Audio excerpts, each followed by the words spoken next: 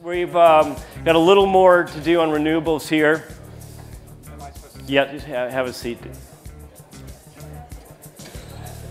Oh, here? Yeah, there we go. That's okay. There we go. Okay, so just briefly, I wanted to explain to everyone that after lunch today, we're going to have our sustainable solutions sessions.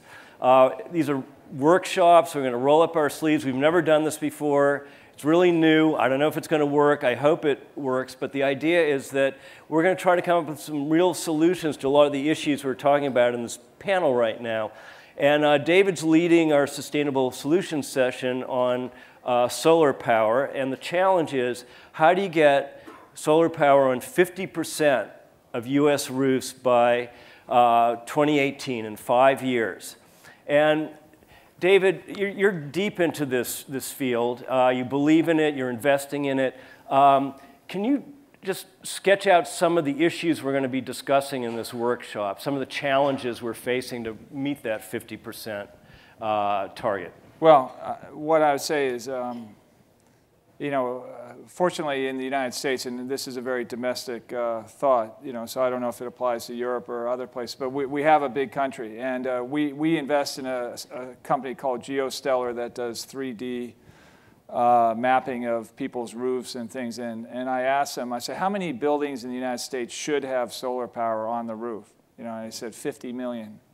50 million buildings in the United States are right for that. And that does, out of how many buildings? Well, I think there's 80 million standalone homes, and I think 120 million total buildings in the United States. Okay. Rough numbers. Okay.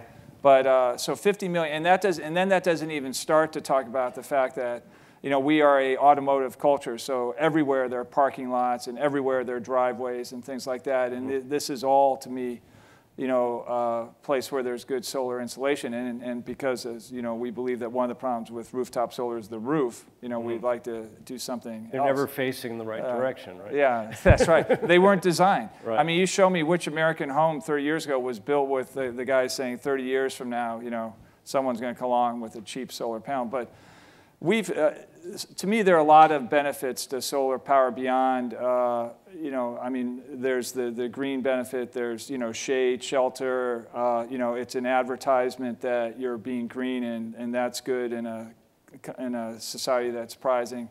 After Sandy, we're also designing the solar canopy out there is also designed to work when the grid doesn't, so that we can actually tie renewables with backup generation. So, will you explain to the audience what the solar canopy is? Well, the solar canopy, which is outside, is basically, as I was saying before, after Superstorm Sandy, I challenged our solar people and say, what are we going to do about this? New Jersey has the second most solar installations of any state in the country, and all of them, I think of the 17,000, 16,900 went down with the system.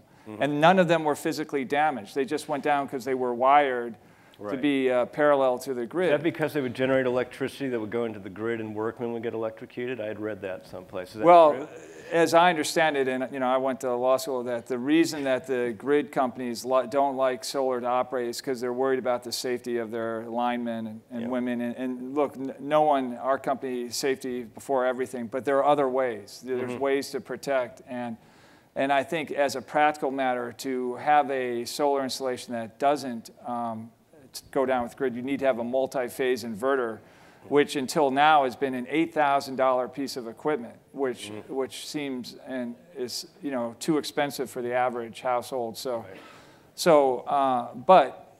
But we think that can be engineered a lot cheaper, and you can give solar the ability to work when the grid's not. So that's another benefit. But ultimately, what it comes down to, if we're talking about the challenge here, 50% of American homes, or even 50% of homes, should either have rooftop solar or distributed solar.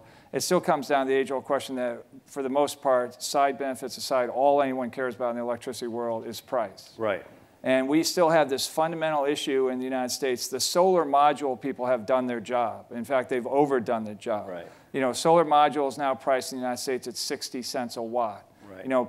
Some Citibank analysts said they're on their way down to 25 cents a watt, which I'm sure strikes fear in the heart of Just to put that in perspective, in the 1970s, it was around $100 a watt. Yeah, well, I mean, I've often wondered why the Obama administration, I think on the first day of the Obama administration, they were $5 or $6. Right. So I don't know why the Obama administration just doesn't declare victory. He said, look, we caused it.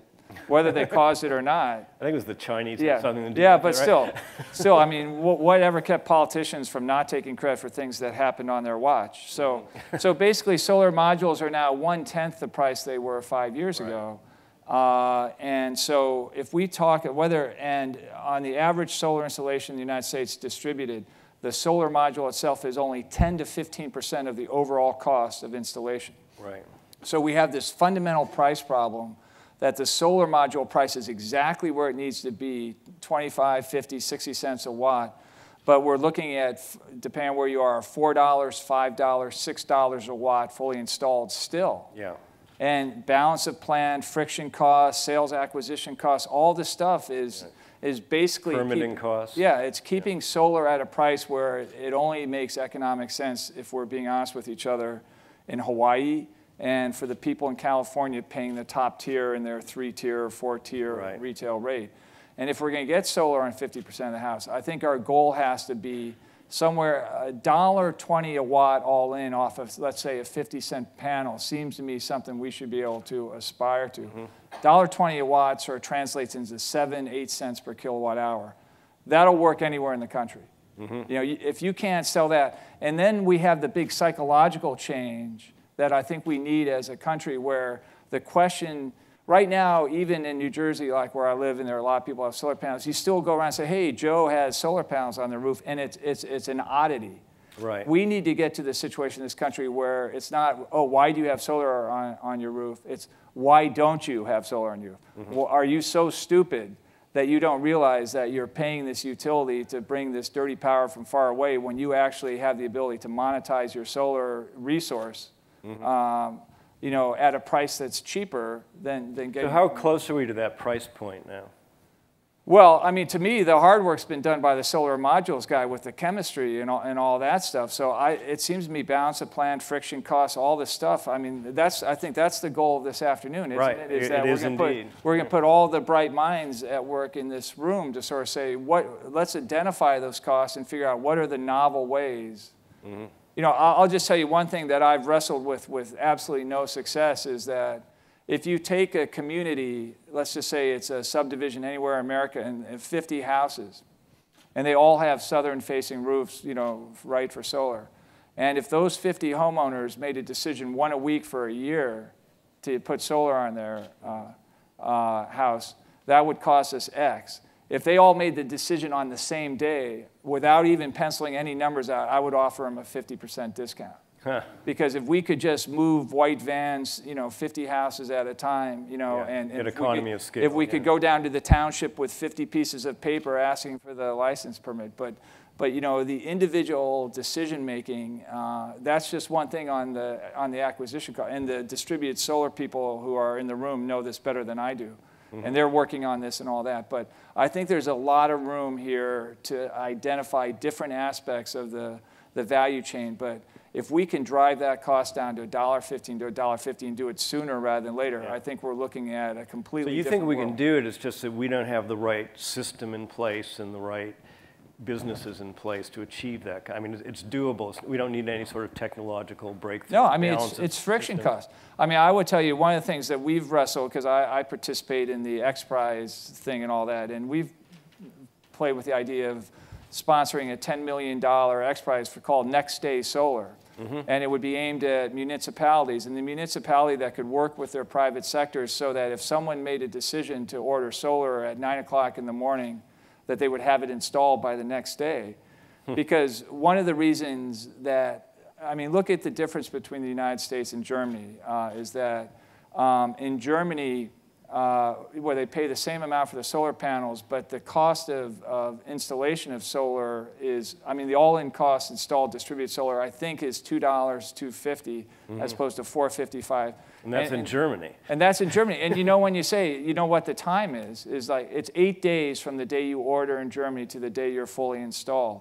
And we're at 120 to 150 days, or in that range. I just called a solar installer for my house in New York, and I got a 4 to 6 month estimate on how. Yeah, I mean, this is a country that's based on immediate gratification. I mean, you can buy a house, you can buy, I mean, there's nothing that takes longer to buy than the distributed solar. And so, I mean, just working through the timetable so that people actually get what they want, you know, maybe in the same season that they ordered. You know, it's same like, year would be nice. It's like, you know, buy a ski house in Colorado in September so you can ski, and you close in March. In March, you know, yeah, right. That's basically what the solar industry offers the United States public right now. Okay, we've run out of time. Those are the kind of fascinating issues we're going to grapple in our sustainable solutions session. Let's hear it for David Crane. David, thank you so much. That was terrific. That's good.